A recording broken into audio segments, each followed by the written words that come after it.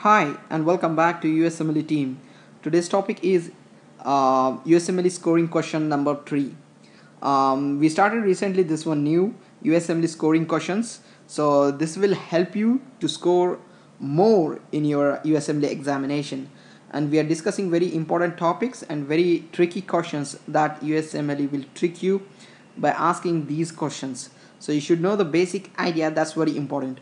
Okay, if there is any updates regarding because the criteria will keep on changing, right? Every 3 months to 6 months this will keep on changing. So if there is any change, any updates, you can update us through the comments so that it will benefit you, us and your friends. Okay guys, and before starting this I would request you to subscribe to our channel and please tell your friends to subscribe. Okay. Okay, the question is they will give the history of a child of an 8 years old with asymptomatic, means he's doing fine, he's going to school, he doesn't have any complaints. Okay. um, but stool culture, they will give the big history and then stool culture shows G lamblia. So what is your best next step would be? Tell me what it would be. Okay, as asymptomatic child with stool culture showing a G lamblia, what do you want to do?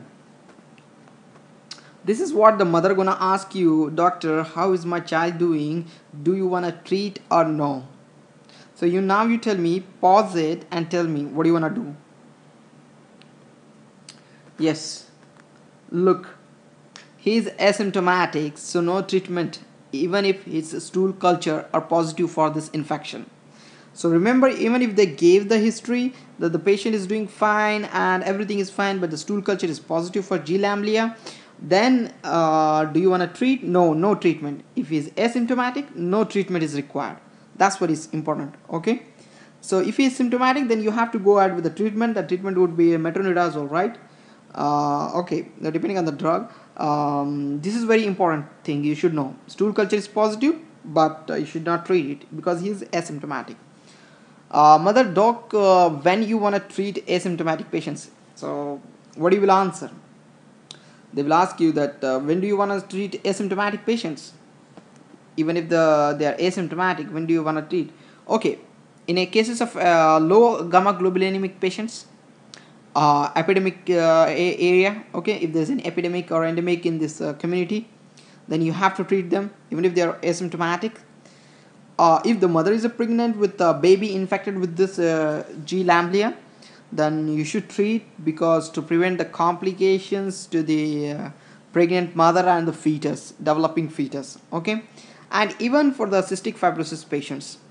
Okay guys, so this is very important thing you should know. G lamblia, asymptomatic, no treatment even if the stool cultures are positive. Okay, G lamblia, asymptomatic, but you want to treat. When you want to treat? When there is a low gamma globulinic patients, when there is an epidemic or endemic, pregnant mother with a baby infected with this G lamblia infection, and cystic fibrosis patients. Okay. Okay guys, this is about the basic idea. Thank you so much for watching my video. Take care and please do not forget to subscribe.